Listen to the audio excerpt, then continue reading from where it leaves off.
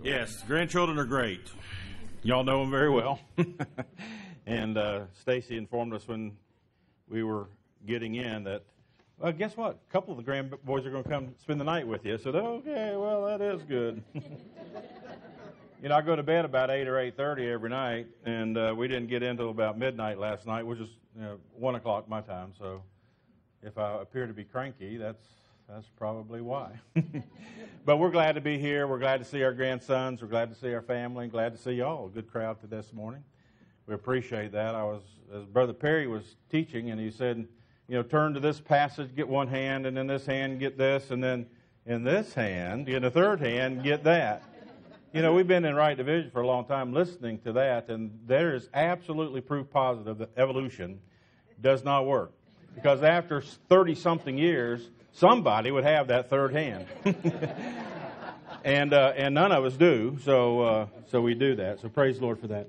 Well, if you will get your Bibles and turn with me to Ephesians chapter 1. Ephesians chapter 1. And we'll read verses 9 to 14. Ephesians chapter 1, verses 9 to 14. Having made known unto us the mystery of his will, according to the good pleasure which he hath purposed in himself, that in the dispensation of the fullness of times he might gather together in one all things in Christ, both which are in heaven and which are on earth, even in him. In whom also we have obtained an inheritance, being predestinated according to the purpose of him, who worketh all things after the counsel of his own will, that we should be to the praise of his glory, who first trusted in Christ. In whom also after ye trusted, that ye heard the word of the truth of the gospel of your salvation, in whom also after that ye believed, ye were sealed with that Holy Spirit of promise, which is the earnest of our inheritance unto the redemption of the purchased possession, unto the praise of his glory. Let's pray. Father, we're so thankful that we do have a book. We're so thankful that we have a message that just is something that we just simply have to receive and believe, and of course by faith. All about what the Lord Jesus Christ accomplished for us at Calvary. We pray today as we study that he'll be lifted up, he'll be honored, and he'll be the one that's glorified. And it's in his name we pray. Amen.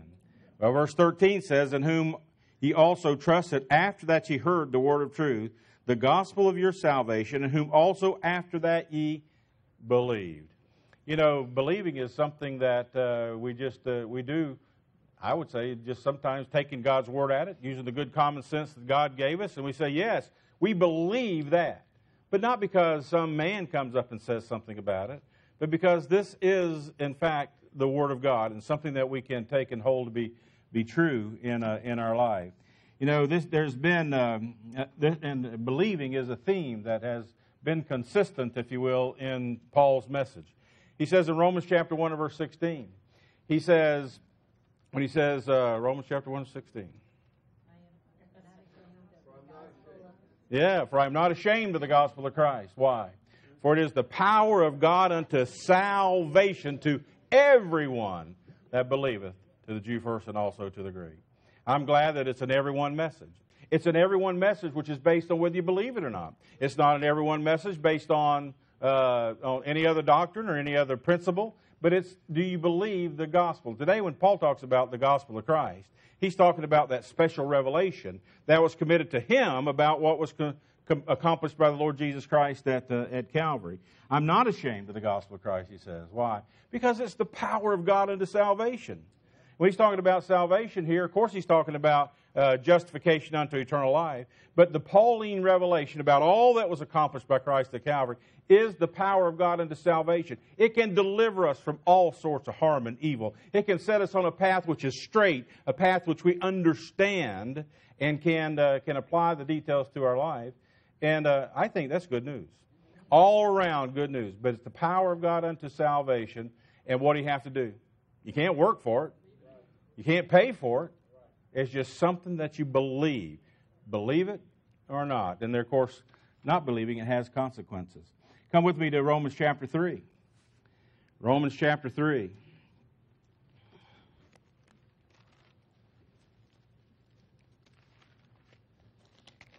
Romans chapter 3 and verse 22. Even the righteousness of God which is by faith of Jesus Christ unto all and upon all them that believe, for there is no difference. It's unto all. You know, isn't the finished work of Christ at Calvary great? It's to everyone that believeth. It's unto all. There's that qualification, though. Unto all and upon all them that believe. There's not one person alive today that the Lord Jesus Christ, a finished work of Christ at Calvary, is not available to them. It's unto all. You know, wouldn't it be something if every time we went to share the gospel with somebody, we had to wonder, are they one of the ones? Can they hear? Can they believe? Or is God going to restrict them from believing? But it's unto all. But it's specifically, the good news is going to be applied to their account if they believe, if they trust, in other words, as Ephesians 1 would have to say. You know, and the truth is, the only difference about which matters where someone is going to spend eternity is what do they believe about the Lord Jesus Christ. And it's going to come down to what do they believe about the Lord Jesus Christ? Is it what God believes about His Son, the Lord Jesus Christ? It's His opinion that's going to count, and He's going to reveal to us in His Word what that's about. Heaven and eternal life is a gift. It's a gift. You know, we had a gentleman in our church not too long ago who was giving a testimony about someone he'd been witnessing to for a long time, and a family. And their daughter came in on one time, and, you know, he said it was kind of odd and strange, but she really didn't have a concept of what a gift was. I said, how can somebody not know what a gift is? Well, you know, when all the advertising we get today, and we talk about something that's free, you know, if you buy one, it's free. Just pay shipping and handling. Well, that's not free, is it? That's, you know, it's plus shipping and handling. And I tell you what, that adds up after a while. But perhaps it's that type of attitude and a lack of awareness that we have. But a gift is something given with nothing expected in return. It's just given. And God says, if you will believe that Christ died on the cross for your sins, I will give you eternal life. That's the best life that we can have. Eternal life. You know, and eternal life is something that's been a gift from God. And it's something that's been available to all men of all ages. Now, the specific message about Christ at Calvary is not, but from Adam on, all men have been justified by faith. It's just faith in what God had revealed to them. When Moses walked out to when Abraham walked out to Melchizedek, and he acknowledged that Melchizedek's God was the God and creator of the heaven and the earth. You know, that was about all that was available to them at the time. Witnessed, of course, by creation. And Abraham could go out there and he could confirm that was what he said. He said, I confirm to you, this is what I believe too. Well, that was what Abraham had to believe. And it's always been the issue of faith. You know how many people have ever worked their way to heaven? Worked their way to eternal life? None. Nobody. Nobody's ever done that at all. And the reason that no one believed in the finished work of Christ at Calvary, because no one in time past, until this message was revealed to the Apostle Paul, they didn't know anything about it. And so it became, as this message was committed to Paul, the gospel of the grace of God was committed to Paul. This is what, come to 1 Timothy chapter 2. It became that Paul became what is known as the due time testifier. Now, sometimes I can get real hard on people, and I can say, how come they can't see this? And why don't they just pay attention to the words? Well, you know, I was a long, hard time coming. I came kicking and screaming, and it took a long time for me to be able to see this. But here's a verse. If we just look at what the verse says, we would know that something uniquely was given to the Apostle Paul that was never given to anybody else. 1 Timothy chapter 2, verses 3 through 6.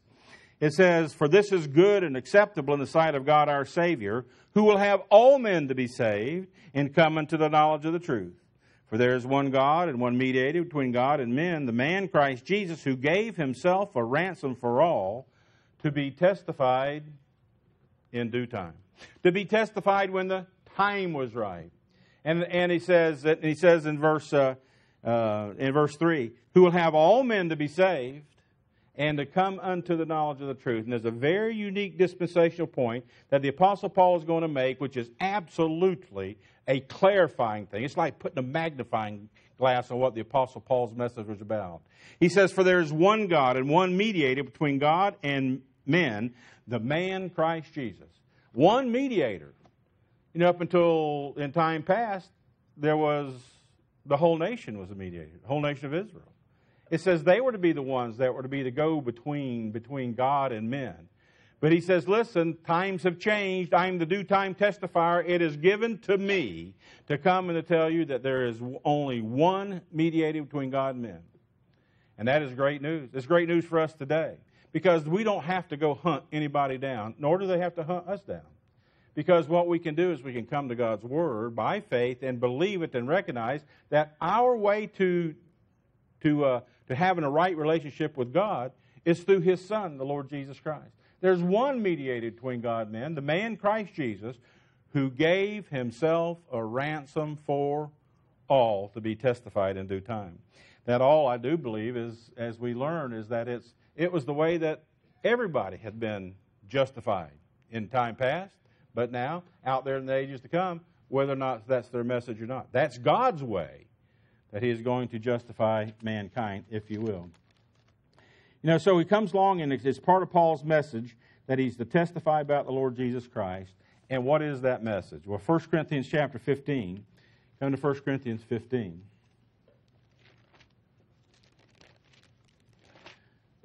Verses 3 and 4. 1 Corinthians 15, verse 3 and 4, Paul says, For I delivered unto you first of all that which I also received. And who did he receive it from? The risen and glorified Lord Jesus Christ. How that Christ died for our sins, according to the Scripture, and that He was buried, and that He rose again the third day, according to the Scriptures. Now, the truth is, that you can find the death of Christ in the Old Testament. How that Christ died for our sins according to the Scriptures. What you can't find, though, is how it's uniquely applied to us today in the dispensation of grace. So he says, how that Christ died for our sins according to the Scriptures. And this gospel, he says, about how Christ died for our sins according to the Scriptures, he is going to give it a name. Come to Acts chapter 20. Acts chapter 20. And verse 24. Acts chapter 20 and verse 24. But none of these things move me, neither count I my life dear unto myself, so that I might finish my course with joy, and the ministry which I received of the Lord Jesus Christ to testify the gospel of the grace of God. You know, our Bibles could have perhaps taken on a whole different meaning and understanding if it just said just to testify the gospel. Brother Perry talking about the gospel, the glad tidings. You know, Peter had a gospel. Noah had a gospel. It was good news to him that if he just built that ark and get on it, he wasn't going to drown.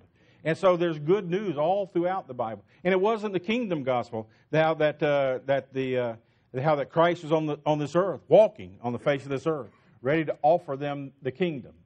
But, you know, we come and we say, well, now we've got something we can isolate. We've got something that we can study. The gospel which was committed to the Apostle Paul, he says, which is the gospel of the grace of God. You know, if everybody was named Jim Smith, I know there are a lot of people are, but if everybody was named Jim Smith, we wouldn't know who we're talking about, would we? And we'd say, is he talking about me? No, I was talking about Jim, you know. But the name and the title is what clarifies what the content was going to and should be. The message that Paul received from the Lord is called the gospel of the grace of God. And this gospel is the good news of how God is going to solve man's biggest problem. You know what our biggest problem is? It's not health. It's not wealth. It's not prosperity. We've got one really big problem. Come to Romans chapter 3. Romans chapter 3 and verse 23. For all have sinned and come short of the glory of God. You know what man's biggest problem is? They come short of the glory of God. And what is God's glory a manifestation of? It's going to be His righteousness. It's going to be the righteousness of God. And man, no matter what he thinks, all have sinned and come short of the glory of God. You know how many sins it would take to come short of the glory of God? One. I thought we were going to sing Hide It Under a Bushel. No, I'm going to make it mine. I mean, boy, there are a lot of fingers that went up. But it's just one. I'm afraid I'm guilty of more. In fact, we're under the penalty of two sins. One, the sins we commit, and the one being born in sin. And so we all come short of the glory of God. How are we going to remedy that? Verse 24. Being justified freely by His grace through the redemption that is in Christ Jesus. Being justified freely. Now, what is freely? Anything that comes up and they say freely to you, it is a gift. It is in exchange for what? Well, today it's in exchange for believing what God says about His Son, the Lord Jesus Christ. So we come along, we see this. And so in failing to remedy the fact of coming short of the glory of God, there are consequences. Romans chapter 6 and verse 23 says, Romans chapter 6 and verse 23, for the wages of sin is death. How many people think that the wages of sin is tithing or not tithing? How many think the wages of sin is not giving your heart to the Lord Jesus Christ? How many think that the wages of sin is you're going to pay the penalty of sin if you don't make Him Lord of your life? You know what the wages of sin is? It's death. And the death that's talking about here is not physical death. The death that's being talked about here is being eternally separated from God, cast alive into the lake of fire to burn there for eternity, to be tormented for eternity. The wages of sin is death. But, oh boy, I'm glad for that. The gift of God is eternal life. Through Jesus Christ our Lord. It's not through me, not through my works, not through my good intentions. It's through Jesus Christ our Lord. He is the central figure of all that God was free to do to remedy the problem that man had of coming short of His glory. His whole plan of redemption hinges on that which comes through His Son, the Lord Jesus Christ. Being justified freely by His grace through the redemption that is in Christ Jesus. Come to 2 Corinthians chapter 5.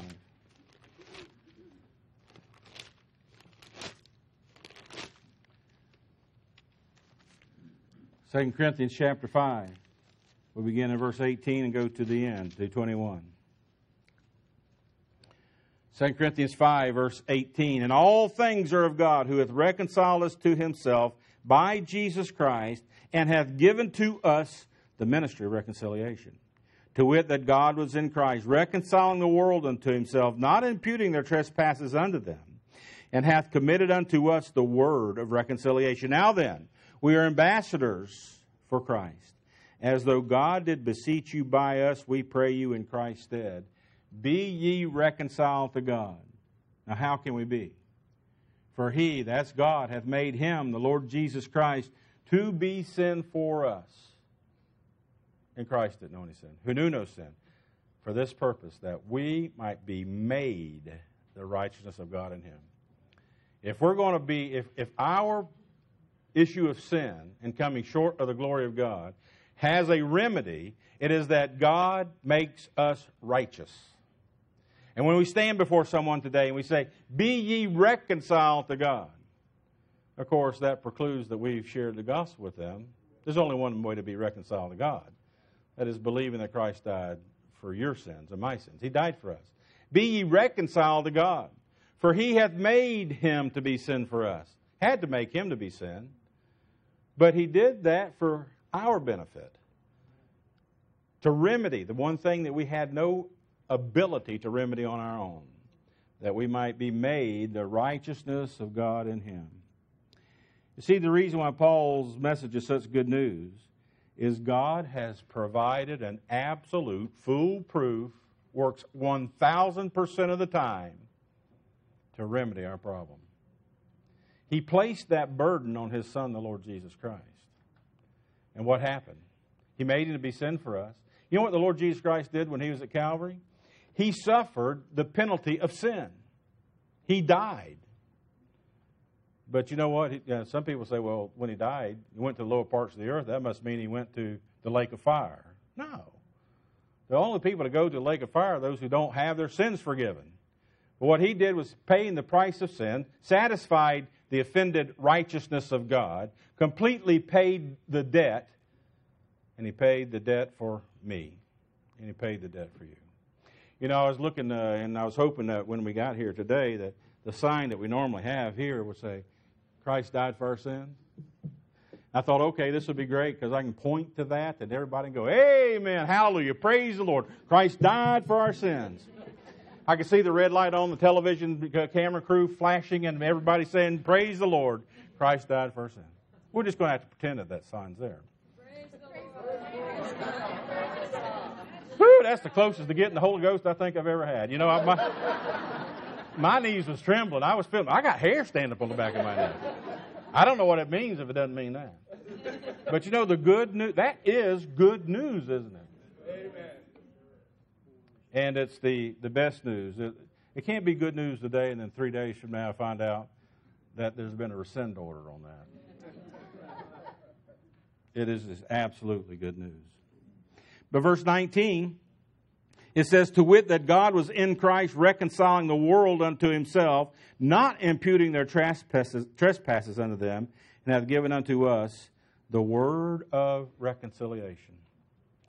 You know, the furthest thing from God's mind when Christ was at Calvary, God was in Christ, to wit. Know this, that God was in Christ, reconciling the world unto Himself, not imputing their trespasses unto them. He didn't need to. We were guilty already. He didn't have to prove anything like that. We were absolutely condemned. But what we did need to know was there going to be a way of redemption? Was there going to be a way of reconciliation? And He said there absolutely was. And I'm going to make everyone who has trusted Christ as their Savior, I'm giving them the special position and privilege of being an ambassador. Now then, we are ambassadors for Christ. As though God did beseech you by us, we pray. We beg, we beseech, we get down on our hands and knees and we plead, we pray you, be ye reconciled to God. Because we understand what happens to those that are not reconciled to God. We come along, we see that this is a gift. The gift He gives us is a gift of righteousness, all that's accomplished by Christ. Come with me, if you will, to Romans chapter 5. Romans chapter 5. And we ask ourselves, it's asked all the time, why would God do that? Can you imagine the decision that had to be made at the most highest of order? And that when the conclusion was come to, that there is only one way for sin to be paid for, and that is through the death of my Son. I tell you, it was more than just death. Being made sin, that's the only way. So it says there's only one way, and that is I'm going to have to put my Son to death. So why would He do that? Well, it just had to be love. You know, it wasn't because He had to do so. Romans chapter 5, verses 6 through 8. He says, for when we were yet without strength, in due time Christ died for the ungodly, for scarcely for a righteous man will one die, yet peradventure for a good man some would even dare to die. But God commendeth His love toward us, in that while we were yet sinners. You know, Christ died for us when we were yet sinners. I've talked to many people over the years, and they still are under the impression that they must clean themselves up before God will save them. That's a treadmill you'll never get off of. I mean, because do you understand how good that you have to be? You have to be perfect. You can't work your way to perfect. It just isn't going to happen. But God, who was under no obligation, but what God recognizing the condition that man was in, loved us enough to send Christ to die for the ungodly. That's, most of the time you don't want to be in that crowd. But this is a good time to recognize our position and what Christ accomplished for us at Calvary. And we come along and we see. It says, we see that the gift of righteousness, that righteousness is a gift. Romans chapter 5, verse 17 to 21. Romans chapter 5, verse 17. For if by one man's offense death reigned by one, much more they which receive abundance of grace and of the gift of righteousness shall reign in life by one Jesus Christ. Therefore, as by one offense one judgment came upon all men to condemnation, even so by the righteousness of one the free gift came upon all men unto justification of life. For as by one man's disobedience many were made sinners, so by the obedience of one shall many be made righteous. Moreover, the law entered that the offense might abound, but where sin abounded, grace did much more abound, that as sin hath reigned unto death, even so might grace reign through righteousness unto eternal life by Jesus Christ our Lord. And we can do this because of course, it's going to be as the faithfulness of the Lord Jesus Christ. Today, when we look at the righteousness of God, where do you find the righteousness of God today?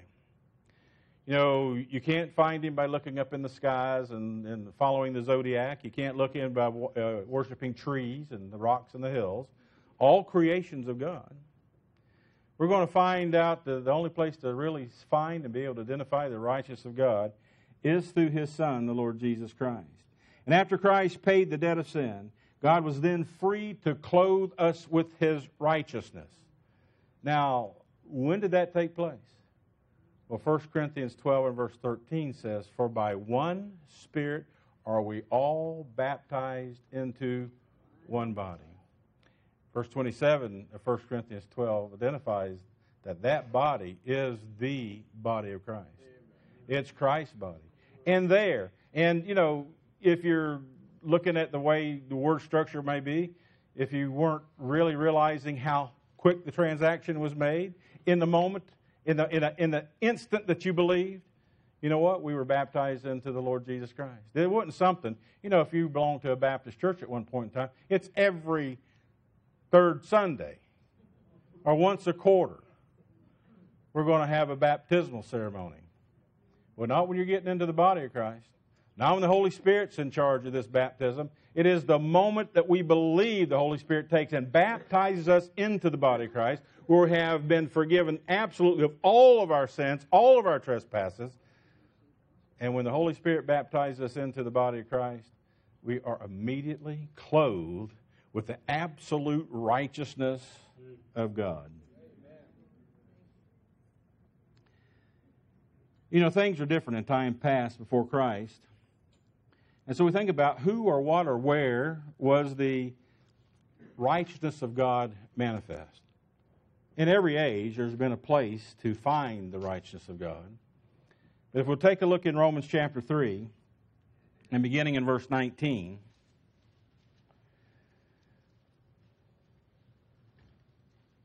and we'll go down to verse 22. Romans 3, verse 19. Now we know that what things soever the law saith, it saith to them who are under the law, that every mouth may be stopped, and all the world may become guilty before God. Therefore by the deeds of the law there shall no flesh be justified in His sight, for by the law is the knowledge of sin. But now the righteousness of God without the law is manifested, being witnessed by the law and the prophets, even the righteousness of God, which is by faith of Jesus Christ, unto all and upon all them that believe.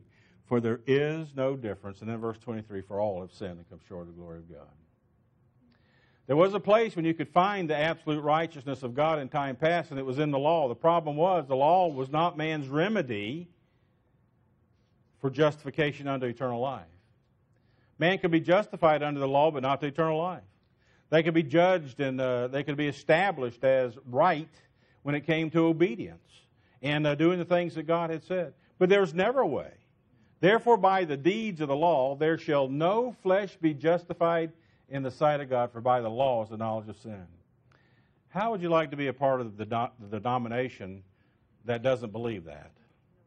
That believes that you can find and be established as righteous unto God by keeping the law, by operating under a strict dietary code that comes out of the book of Leviticus, or whatever it would be. But therefore, how much plainer can it be?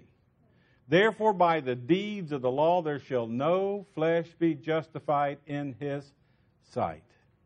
because the only thing that the law could do for by the law is the knowledge of sin. That's all it could do. But there was no remedy according to that. But what was it? Knowledge of sin, it showed the absolute righteousness of God compared to man's own humanity. But now, in verse 21, the righteousness of God without the law is manifested, being witnessed by the law and the prophets, even the righteousness of God, which is by faith of Jesus Christ, unto all and upon all them that believe. Well, what's the opposite of trying to keep the law? It's just believing. It's believing what God says and what God's going to do. It's an understanding, though, that, because the law was there, it wasn't the means of justification to eternal life. But we look at it today and we see this. For all have sinned and come short of the glory of God, being justified freely by His grace through the redemption that is in Christ Jesus. There's a tremendous truth for us here, and something that's probably the most important thing that we recognize in how God was able to do this through His Son. What was it about the Lord Jesus Christ? The fact that He was sinless, of course. But it was a demonstration of His faithfulness. The faith of the Lord Jesus Christ, verse 22. Even the righteousness of God, which is by faith of Jesus Christ. So quit looking at the law. Quit looking at our self-righteousness. Quit looking at mankind and say, if we want to see what the absolute righteousness of God looks at like today, feast your eyes upon His Son. Because that's where the righteousness of God is, and it's based on the faith of the Lord Jesus Christ. Come to Galatians chapter 2. Everything about our standing before God is connected to the faith of the Lord Jesus Christ. Galatians chapter 2 and verse 16. Galatians chapter 2 and verse 16. Now, who's in this little conversation group? Well, Peter and Paul. And this is what Paul says to Peter in verse 16. He says, knowing that a man is not justified by the works of the law, but by the faith of Jesus Christ, even we have believed in Jesus Christ, that we might be justified by the faith of Christ, and not by the works of the law. For by the works of the law there shall no flesh be justified. I still find it interesting that Paul says, Peter, you know this. You think Peter was unaware of the fact that therefore by the deeds of the law there shall no flesh be justified in His sight?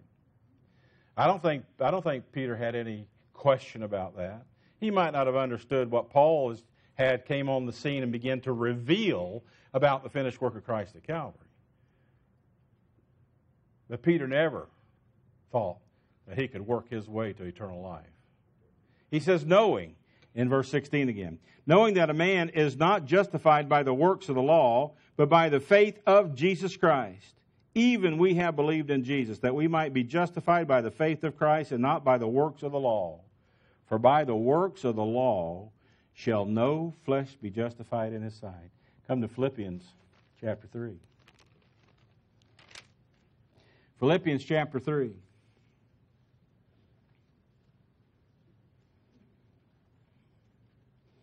Apostle Paul, boy, if he wanted to hang up his rewards or his notoriety based on personal acclimates, he had them to list out. He had quite the pedigree. But he come along, he could say this. He says in verse 7, what things were gained to me, those I counted loss for Christ. Yea, doubtless, and I count all things but dung, for the excellency of the knowledge of Christ Jesus my Lord, for whom I have suffered the loss of all things, and do count them but dung, that I may win Christ, and be found in Him, not having mine own righteousness, which is of the law, but that which is through the faith of Christ, the righteousness which is of God by faith. I love that. And Paul says, listen, there was a time when I had to come to a decision, and I had to set aside everything that I had accumulated in this life. He says, when I came to realize the difference between the righteousness which could come by the law, which is not done to eternal life, the righteousness came by the law, he says, you know what, I realized that the things I accomplished was nothing but dung. And I was willing to set all that aside. And that sounds easy for us perhaps today.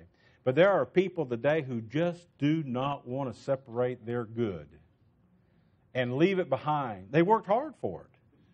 You know, and they say, it's mine. I ought to be able to have it and to use it and to take advantage of it.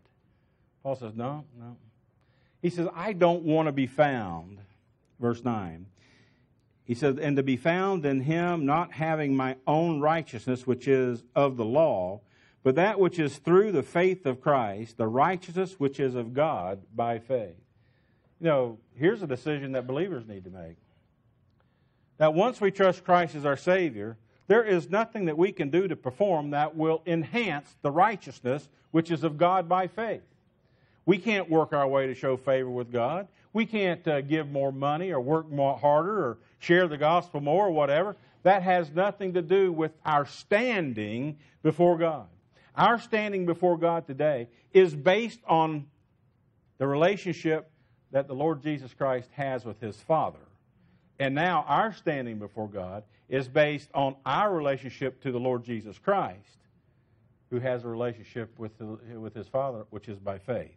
The faith of Jesus Christ. In the moment the Holy Spirit took us and baptized us into His Son, the Lord Jesus Christ. I mean, this was it. You can't improve on that. You can't go to a 10-week class and work your way to get any better at it. Because this is based on the faith of the Lord Jesus Christ. No greater truth than that. Now, when we look and we see how this goes today in the dispensation of grace. And what Paul was saying in Ephesians and in Philippians and in Galatians, what the Apostle Paul is talking about here, he says this is something new and unique to the dispensation of grace. And so somebody would say to us, you know, where did Paul learn this? You know, and Paul had a good teacher, and he listened to him. Come to Ephesians chapter 3. Ephesians chapter 3.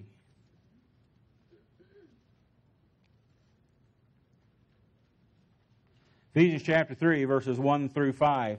Ephesians chapter 3, verse 1.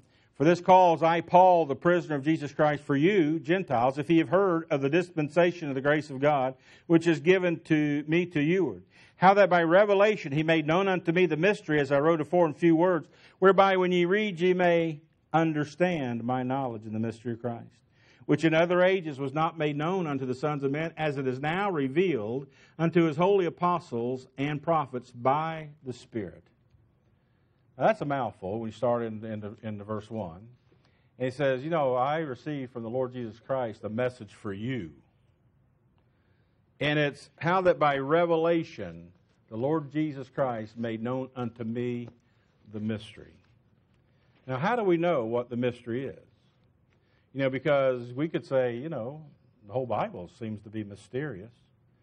But we come to this verse, he says, that He made known unto me the mystery. And how did He do it? How that by revelation He made known unto me the mystery. And how was that? How did that take place? Well, the Lord Jesus Christ spoke to Paul from heaven. It was by revelation. That would be contrasted the way that He taught Peter and James and John and the other of His disciples as He taught them face to face. As He was in their presence and He taught them. But He says to Paul, He says, and Paul tells us, how that by revelation, verse 3, He made known unto me the mystery, as I wrote afore in few words, whereby when ye read ye may understand my knowledge in the mystery of Christ. People say, this is too hard to understand. Paul says, no, it's not that hard to understand. If you will just read what I wrote, he says, you can understand and you can know what I know about the mystery. People will sometimes look and see, say, oh, you know, Paul had some sort of special ticket here. He got something special. But Paul says, listen, I received it by revelation, but the Lord Jesus Christ gave it to me so I could give it to you.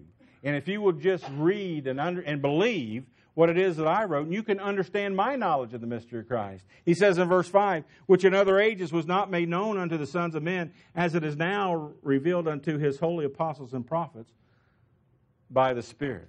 Come into Acts chapter 3. You know, there are only, in the 66 books that we have in our Bible, there's only really two messages. One's prophecy and the other's mystery. And both of them concern the Lord Jesus Christ. What is it that separates them and makes them different? Acts chapter 3 and verse 18 to 21. It says, "But those things which God before has showed by the mouth of all his holy prophets that Christ should suffer, he hath so fulfilled." Isn't it good to know that God's not going to have to send the Lord Jesus Christ back to finish something? He finished his part. He says to the nation of Israel, though, "Repent ye therefore and be converted, that your sins may be blotted out when the times of refreshing shall come from the presence of the Lord.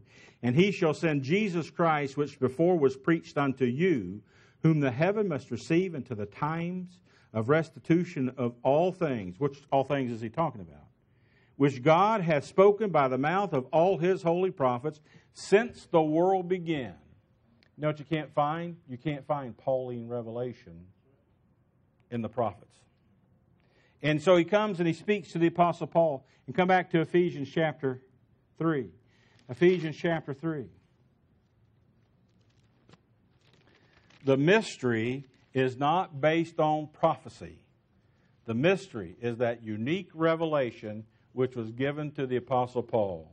That unique information given to the Apostle Paul. Ephesians chapter 3, verse 5. "Which in other ages was not made known unto the sons of men, as it is now revealed unto his holy apostles and prophets by the Spirit. Which in other ages was not made known." You know, that's going to present a little bit of a problem to Paul. Because the Apostle Paul doesn't have anywhere to go look this out. Look at verse 7 and 8. "Wherefore I was made a minister according to the gift of the grace of God given unto me by the effectual working of his power. Unto me who am less than least of all saints is this grace given, that I should preach among the Gentiles the unsearchable riches of God." You know what Paul couldn't do? Couldn't go to Isaiah. Couldn't go to Jeremiah. Couldn't go to Ezekiel. Couldn't go to Daniel. Perhaps he went and tried. When he got through reading, he said, "Wow, you know, what I just learned from the risen and glorified Lord Jesus Christ, it's not there." It's the unsearchable riches of Christ. See, we have one up on the Apostle Paul today because we have the completed revelation. And we can go, and we know it's not unsearchable today. We can find it, and with confidence read it and believe it, if you will. So we come along and we see it. And you know why that God had to keep a secret? You know, a secret is hard to keep. Do you have any trouble keeping a secret? If it's not any good, I don't have any trouble keeping it. But a good secret, some secrets are just too hard to not tell somebody about. But God kept the secret. And this is, it's a great secret. But God understood the consequences.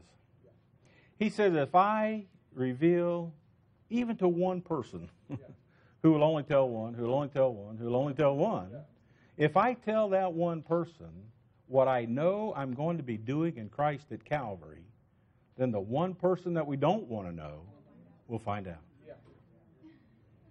Says in 1 Corinthians chapter 2, which none of the princes of this world knew. For had they known it, they would not have crucified the Lord of glory. Well, God's plan of redemption, God's plan to remedy all that was wrong with us was based on His Son going to Calvary. So He kept the secret. When the time was right, He revealed it to the Apostle Paul. He said, now, Paul, what I want you to do is I want you to go tell everybody about that. And so that's what Paul said. He says in Ephesians 3, verse 9, and to make all men see what is the fellowship of the mystery, which at one time had been hid, but now is no longer hid. We come along, we see what the Apostle Paul is revealing to us today, and it's the message that was committed unto him. You know, the Apostle Paul didn't have scriptures that he could go to. And the believers in Paul's day, they couldn't go look either. But it didn't mean that they were helpless. Come to Ephesians chapter 3, we're here, and we look at verse 5 again. Which in other ages was not made known unto the sons of men, as it is now revealed, unto His holy apostles and prophets by the Spirit. You know what part of the ministry of the Holy Spirit was in the early ministry of the Apostle Paul? It was to confirm the message of the Apostle Paul. 1 Corinthians 14, verse 37. If any man think himself to be spiritual or a prophet, Let him acknowledge that the things that I write unto you are the words of the Lord. Who confirmed it to that person? The Holy Spirit confirmed it. Here's a person, a believer, who believed what Paul had said about the death, the burial, and the resurrection of the Lord Jesus Christ. But his message is much more than that. And they weren't helpless. They had the ministry of the Holy Spirit to confirm that message. We come along, we see what God is doing today in the Apostle Paul, and we realize that the truth of the mystery has eternal consequences about where someone will spend eternity. And today we recognize that, come to Romans chapter 3. Romans chapter 3.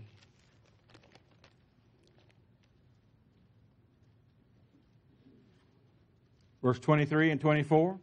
Romans 3, verse 23 and 24. For all have sinned and come short of the glory of God, being justified freely by His grace through the redemption that is in Christ Jesus. Now somebody knew about this from the beginning of time. It just wasn't a man. In verse 25 it says, whom God, speaking of His Son, the Lord Jesus Christ, it says, whom God has set forth to be a propitiation through faith in His blood, to declare His righteousness for the remission of sins that are past, through the forbearance of God. Did Adam have faith in the shed blood of the Lord Jesus Christ? No, didn't know anything about it. It was still a secret that God was keeping close to the chest. What about Abraham, Isaac, Jacob? What about David? What about Peter, James, and John? He says, now listen.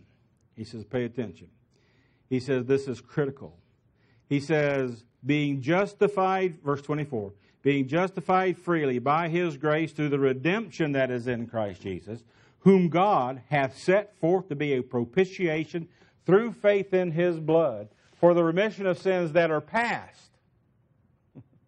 Well, if nobody knew about that in time past, how could Christ be a propitiation if you didn't know and you could not believe? But here we come along, we see that who was the first person to have faith in the shed blood of the Lord Jesus Christ? No takers? God. It wasn't Paul. It was God, whom God has set forth to be a propitiation through faith in His blood. God, in His sovereignty, knew what Christ was going to accomplish at Calvary. And He says, you know what I can do? What I am going to do? Knowing what I know about my Son, the Lord Jesus Christ, I am going to hold Him out to be an example. I am going to hold Him out to be for all the world to know now, because the truth of the mystery has been revealed. It is no longer a secret. And God says, speaking of Christ, He says, whom God has set forth to be a propitiation through faith in His blood, to declare His righteousness, the righteousness of the Lord Jesus Christ, for the remission of sins that are past, through the forbearance of God. The sins that are past through the forbearance of God. How did God put up with that? How did God put up with animal sacrifices? How did God put up with this or that or the depravity of man? Because He knew that there was a day coming when all of this would be put into perspective by the faith and the faithfulness of His Son, the Lord Jesus Christ, and the quality of the shed blood of the Lord Jesus Christ. God holds that out for the sins that are past. Now, I've heard this passage taught, and it scared me. Because I understood after I got through listening to that, those are the sins that I committed before I trusted Christ as my Savior. But the good news of Christ at Calvary is He paid for all sin, past, present, and future. So if it didn't mean those sins, then what could it possibly have meant? And what it could have possibly and only have meant was that the sins that are past, all the sins of the time past of the Old Covenant. So He says, well, what about after that? He says in verse 26, He says, to declare, I say, at this time, His righteousness. We're still talking about the righteousness of the Lord Jesus Christ. But now when it says that He, that's God, might be just and the justifier of him which believeth in Jesus. You know, the gospel today in the dispensation of grace is all about a message that we can believe. So the question about where you will spend eternity. Will you spend eternity being cast alive into the lake of fire because you failed to trust the Lord Jesus Christ as your Savior? You know, there's only two groups of people are going to stand before the Lord Jesus Christ out there in eternity. One group is going to stand before the Lord Jesus Christ at what is called the great white throne of judgment. And they're going to be evaluated on their works. And we come to being evaluated by their works, you know, there's going to be some silly person there saying, now that I know what the standard is, I'm going to be okay. After all, I have done something tremendously wonderful in this. And what it is that I'm going to do, because I've done some pretty good things. And so they're going to stand before God thinking that this is okay. They're going to pass this test of flying colors because of all the things that they did. And they'll have the opportunity to plead their case. And they're going to be judged according to their works because the shed blood of the Lord Jesus Christ is not available to them. And they're going to say, Lord Jesus, didn't you know I did this? I worked harder than anybody else. I gave, I did, I served, I prayed, I did all these things. You know, there won't even be anybody at the great white throne of judgment who's going to get up there and brag about their sin. But they're going to brag about their good works. And Jesus will say to them, just as he said to the Pharisees in the gospel accounts, have you not read? Have you not read that there is none righteous, no, not one? Have you not read that for all have sinned and come short of the glory of God? Have you not read that the penalty for that is to be cast alive in the lake of fire? When they get through that exam there, they'll be cast into the lake of fire. The other group of people will stand before the Lord Jesus Christ at the judgment seat of Christ. And things are going to be so much different there. You know, Paul says in 2 Corinthians chapter 5, he says, therefore, knowing the terror of the Lord, we persuade men. Some people take a look at that and they say, man, we have got to be absolutely afraid of God, or afraid of the Lord Jesus Christ when we stand before Him at the judgment seat of Christ. I say to you that the difference between the great white throne and the judgment seat of Christ is so vastly different, there is no similarity. Those at the great white throne, therefore knowing the terror of the Lord, that's why we persuade men. Because 2 Corinthians 5:14 says, for the love of Christ constraineth us. So what is it? Terror, or is it the love of Christ? But we do know about the terror of the Lord. That's what Revelation 20 is about. And we persuade men. We pray you in Christ's stead, be reconciled to God. The issue at the judgment seat of Christ is not to be intimidated by the fear of God. I don't care what denomination you grew up in. It's not a fearful time. It's not when God is going to chastise and judge you and torment you based on the bad choices that we made.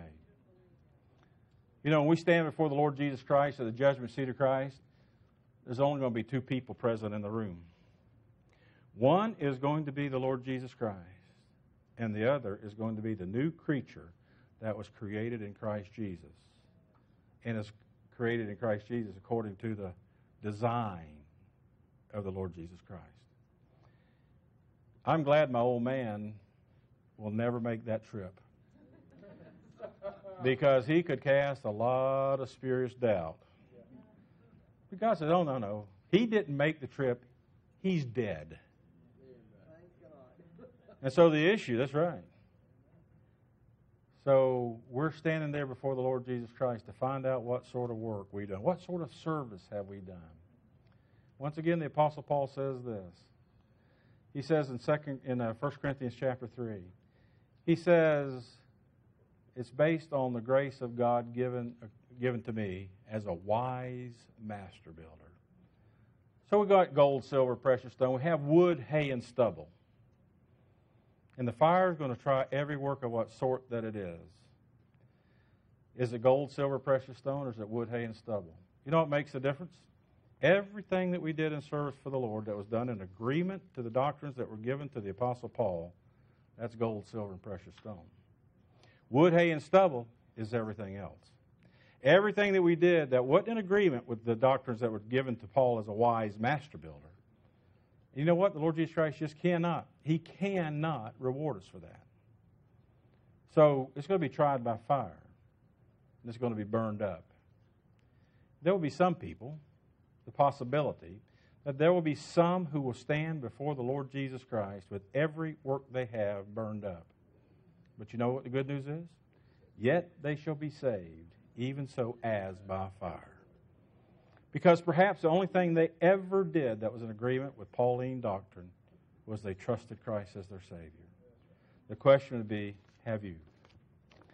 You know, it's not have you thought so or wondered about it. You know, and God knows whether you have or not. But the real thing is, do you believe what God believes about His Son? As we read that God holds His Son out to be a propitiation.